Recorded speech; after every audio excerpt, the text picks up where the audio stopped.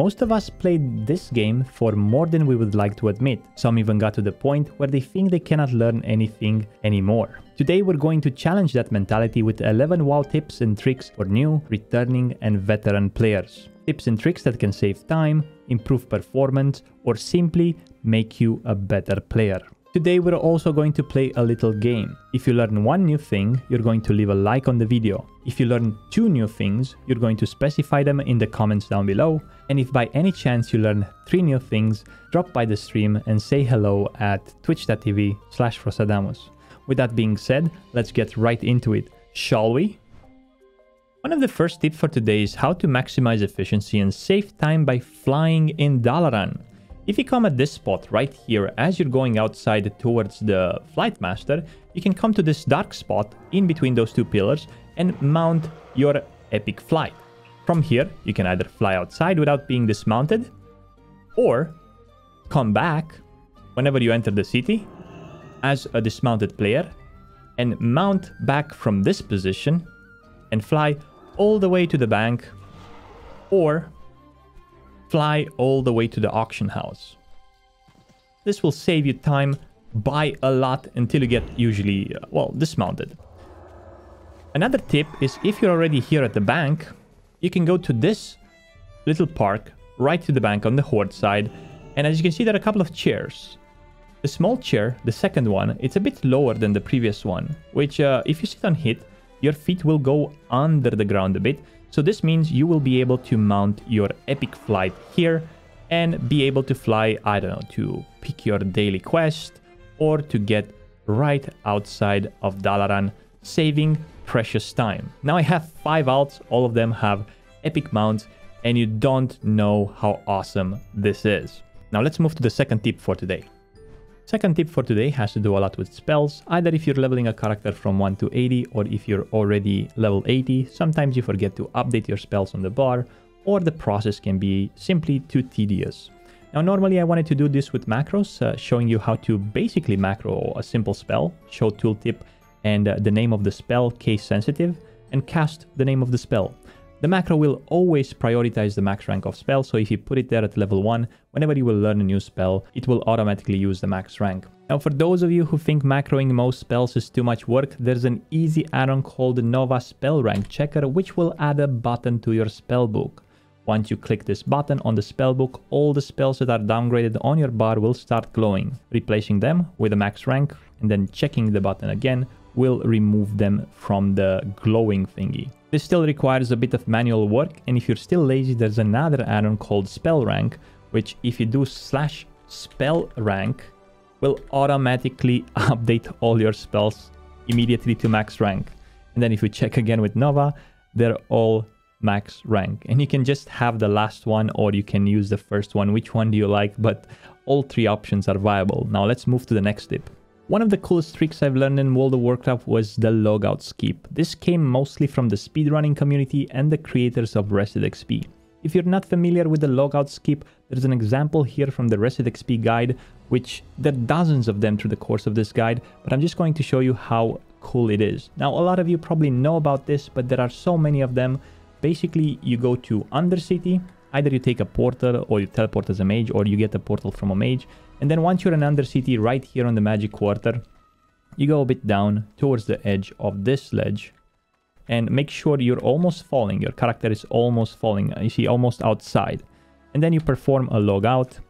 And once you log back in, you're going to be teleported outside of the city, skipping like basically 2 or 3 minutes of walking. This is great for leveling characters. This is just great by skipping and trying to get to the Zeppelin to Howling Fjord.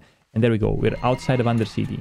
Now this works only in underground cities like Undercity, Ironforge, there are a couple of skips, Exodar, and underground caves or underground structures. If you want to know more about the Logout Skip, do a quick search on YouTube. And if you're interested in one of the Rested XP guides, use the link in the description and make sure to use my code Frostadamus for 5% off. Now let's move to the next tip. This next thing makes me chuckle all the time because people often come on my stream and ask me, Frost, what is that loot add-on that you have in the corner of your screen? It got to the point where I started trolling people, but this is not necessarily an add-on, it's a feature that has been in the game for a while. At least I found about it at the launch of Classic, slightly after the beta, and I've been using it all the time almost when I'm running dungeons or groups that have simply group loot, because you can check exactly what drops, who won the roll, and who didn't roll so far. So when I tell them on stream, just do a /loot in game, they go like, wow, I've been playing this game for 20 years and I never knew about this. This happens more than enough. Let me know in the comments if you just found about this today. This next tip comes in form of a macro, and it's a profession specific macro. If you go to macros and you create a simple macro, you can use it for prospecting, for milling, and for disenchanting. For example, in my bags I have currently 4 stacks of Saronite ore. The macro is quite simple: show tooltip Saronite ore /use prospecting /use Saronite ore. You put it on the bar and you just hit the keybind, hold shift, and you will automatically loot and automatically prospect or disenchant all of the items. Now this is weird, I got 2 scarlet rubies, but I think it happens quite often.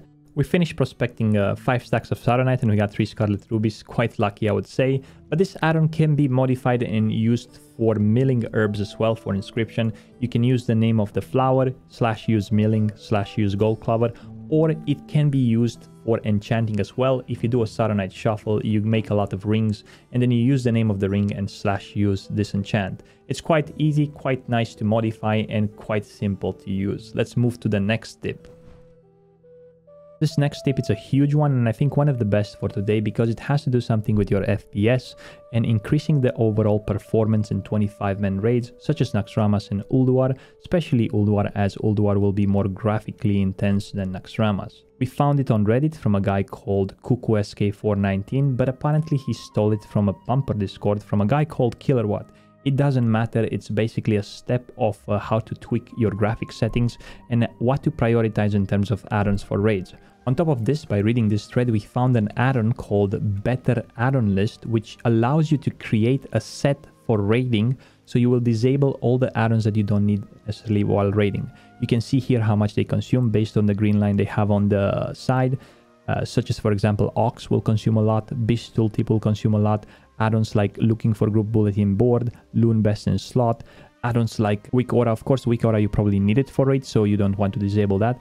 But by making a set, you can swap between raiding and normal gameplay, and it's gonna help you a lot. If you do this for 5 minutes, you will set up your PC to run more smoothly while raiding in 25-man raids. I think it's huge. Let's move to the next tip.